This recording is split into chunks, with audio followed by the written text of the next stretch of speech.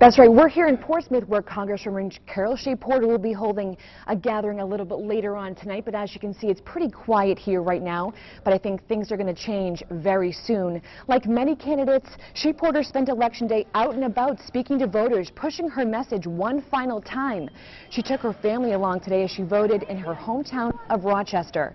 According to our latest poll, Shea-Porter and Republican challenger Frank Guinta are neck and neck. And this is a very familiar road for both candidates, since they have both held this seat.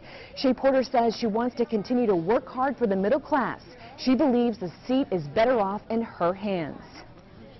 The biggest difference is that I've been talking and working for the middle class from the very beginning, and Frank Guinta, had supported the Tea Party agenda, and it was pretty tough on New Hampshire. So a lot of programs get hurt. We saw, jobs lost, and there's a big difference. I look at this area, grew up in it, love this area, and very, very invested in making sure that people do well. Shea-Porter won for the first time in 2006, and tonight she is going to be surrounded by all the supporters that have been with her since then. We will have much more from Portsmouth tonight as election night continues. For now, let's send it over to Heather Hamill. She's live in Manchester at Frank Guinta headquarters. Hi, Heather.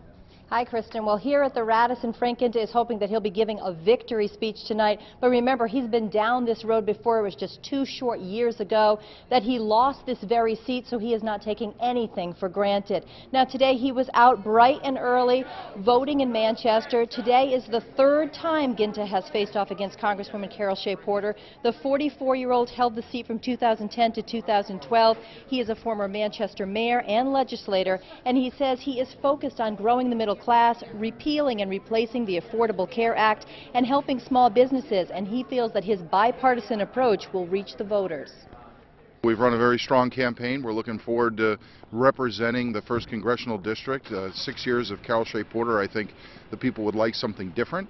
They'd like to focus on jobs and economy, things that are going to help the middle class and help everyday Granite Staters here in the state, and that's what I'm set out to do. Now, while Guinta was feeling very confident coming into Election Day, he said that he wasn't going to just take it easy today. In fact, he was working the phones. He had a telephone town hall trying to get to all those voters that were still undecided at the very last minute. Reporting live in Manchester, Heather Hamill, WMUR News 9.